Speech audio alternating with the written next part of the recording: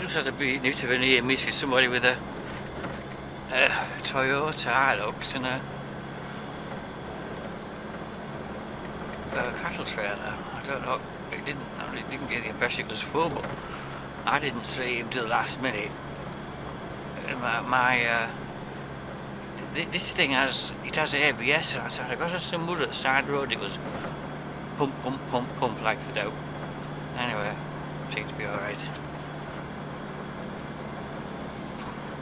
Well, I wasn't going all that fast, but he was going too fast with the trailer, really, even if it was empty. We've just had a skip delivered. Christian was mucking out his shed yesterday, and it soon became apparent there was at least half a skip full of crap.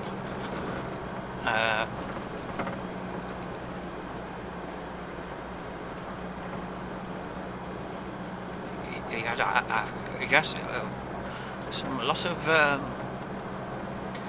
stuff with like insulation on the back of it. I don't even know what it is exactly, which left over from a job, and it's quite bulky, so that's going to take up a fair bit of room. It's not really, but I mean, you could always imagine eventually you might use it for something else, but it's quite just too much stuff to be storing. I mean, it's only small pieces.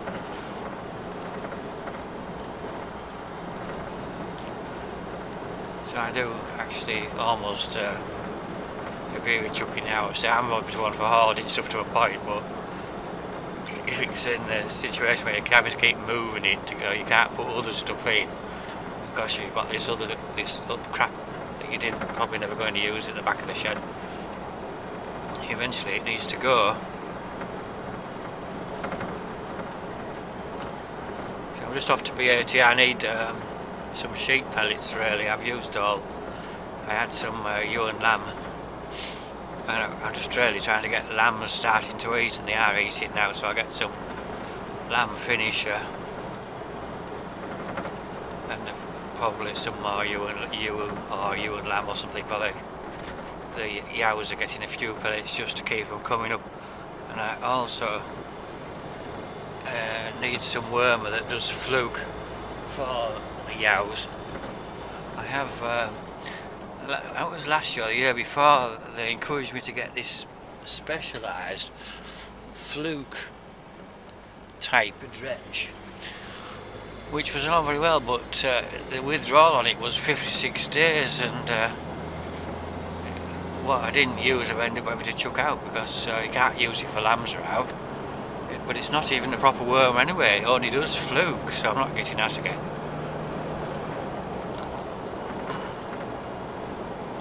There's the worm I'm on at the moment is Oromec for lambs, and that doesn't do fluke. So my sort of default is Ragben SC, which obviously you can't only use that indefinitely. But I've had a couple of years with the Oromec instead, so I think I might go back on. I'll get some of that today anyway, because at a higher, like a double dose rate, that works for fluke as well, and it's a relatively inexpensive one. And mind you, Oromec isn't dear.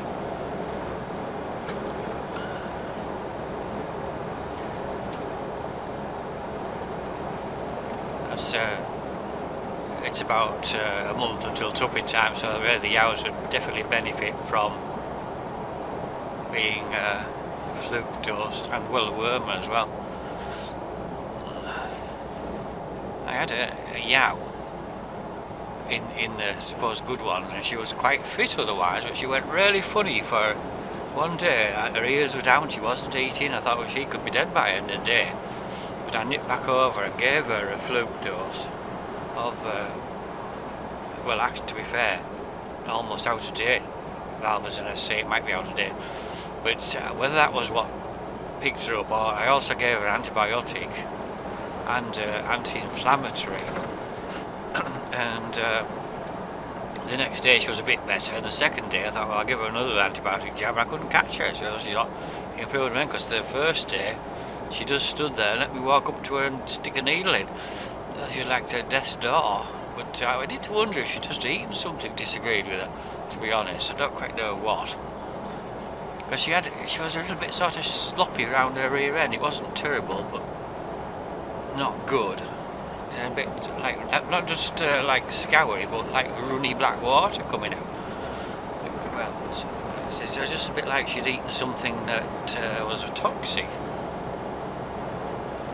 The only thing that there might be over there is foxgloves, particularly. I suppose there are other things if they were keen enough. It's getting a bit quieter now anyway. It's very much an autumnal feeling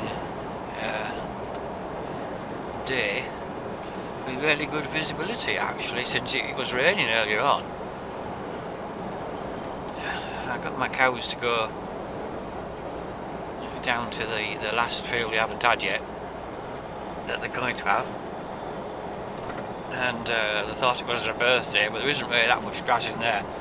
It might do them about 3 days. They'll no doubt keep going in longer than that, but well, even after tomorrow I think they won't be that keen. They'll be coming out by midday. But they are funny. They get a new field, it's absolute stampede. You think we're starving. But to be fair, the rest of the grass is about gone. There's like grass they don't really want to eat.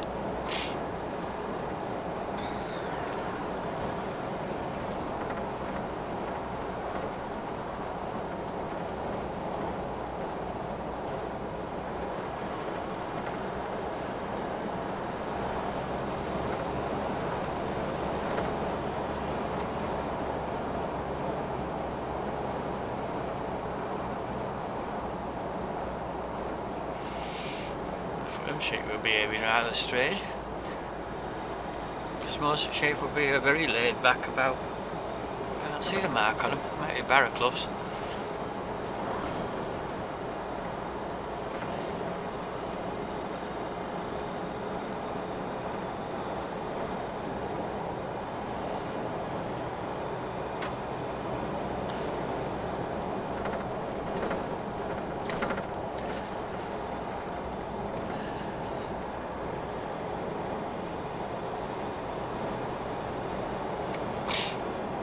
It's really good visibility today.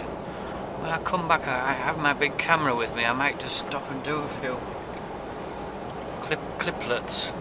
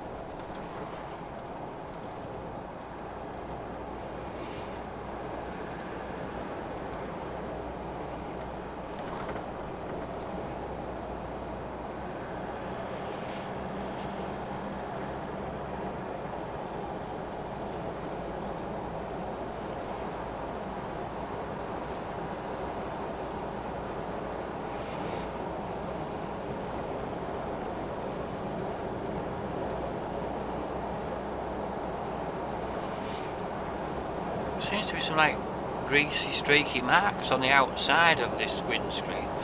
I think it possibly back from when I used a glass cleaning product on it about a month ago.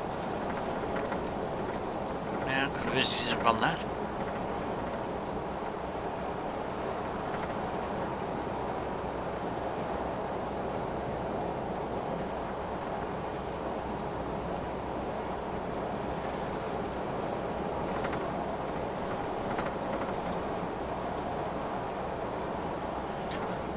Coming down into Utley Hole, there's a lot of water streaming across the road. It's coming from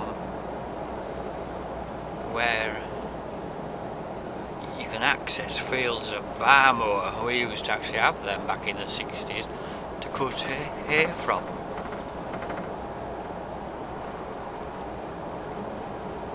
At least a couple of years I remember us having them. Because anyway, where that track is, water is pouring out. It's not really coming down the track though, it's just at the end of the track, so I'm assuming that there's some sort of drain blocked there. Anyway, I reported it on the 17th of September, and I see virtually nothing has been done, although they acknowledge receipt of it. And somebody else has reported it just this morning with photos, so it's still doing it. Well, I noticed it was doing it on Friday, I think.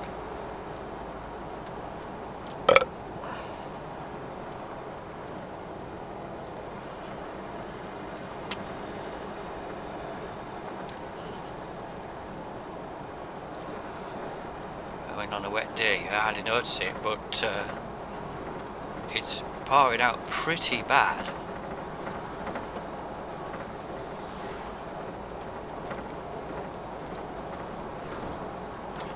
Even on the drier day, so as we get into October, any day now there'll be a bit of a ground frost or an air frost. It'll be a sheet of ice because it's a right frost hollow down here.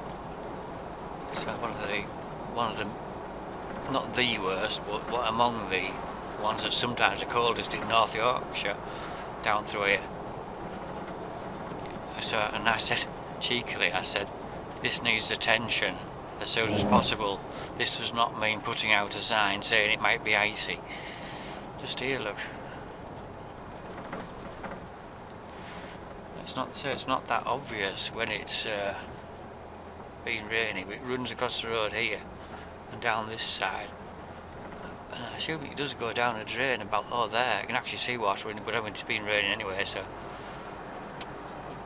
But it's a real enough problem. And I'm not saying I've never seen it before, because I've never noticed it before particularly.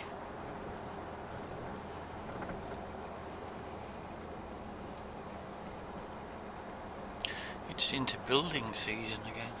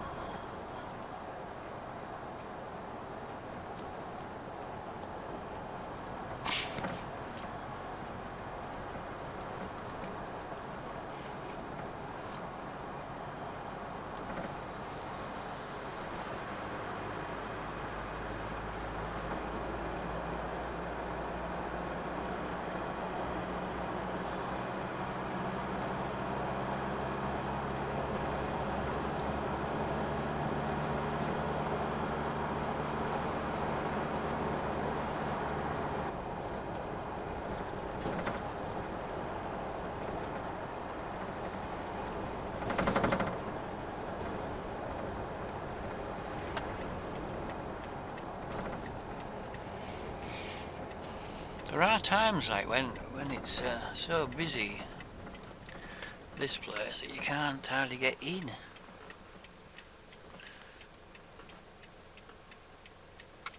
Can't find a place to park, and especially if you happen to have the trailer on.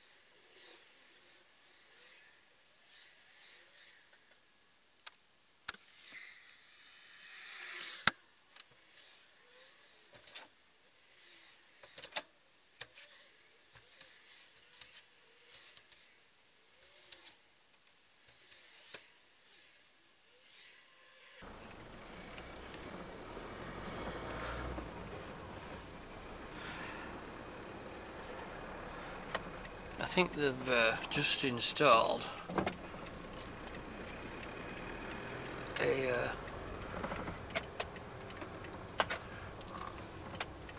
20 zone through here. Not that it makes any difference, but how do you do 20 mile an hour up here anyway? You don't. Well, you might do at midnight. What were they arming that anyway? To be honest, the only place you might go a bit faster than 20 is here at the bottom to get past all the parked cars before something else comes down.